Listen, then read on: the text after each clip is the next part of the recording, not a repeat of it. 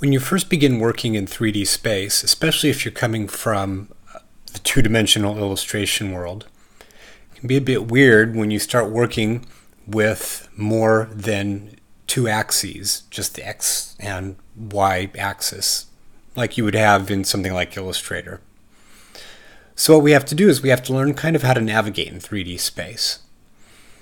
In this simple illustration that I have right here, I just have my view set looking forwards. We could think of it as sort of a front view. And in fact, if you look at the window up here, there are some controls that allow you to control the way the window behaves in terms of the view. Right now I have the view set to front. If I wanted to look at my 3D objects and my scene from the left, I could simply come over here and look at this from the left, and there we go. Right now, when we shift to left, we're looking through the x-axis. If I switch back over here to the front, I'm looking through the z-axis.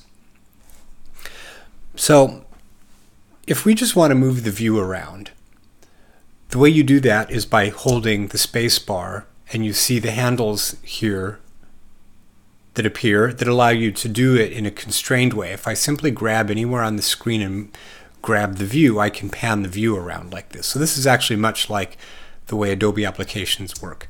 Now, if you then actually want to rotate your view so you can see things three-dimensionally while holding the space bar, simply then add to that the Shift key, and you can grab anywhere on the screen and rotate the view.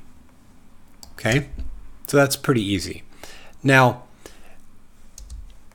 we can also take a look at this in another way. So what may happen is that if you have a particular area that you want to focus on, let's say I'm over here and I've got an object down here that I want to focus on, with this selected, then you would come over to your window menu and you would say Fit View to Selection, and it would bring that into focus.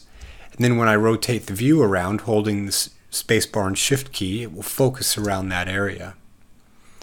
Or if you happen to have many objects in your scene, let's say I've got multiple versions of this and I want to see everything in my scene at once, you would come up to the window menu again and say Fit Views to All, and it would bring everything into focus.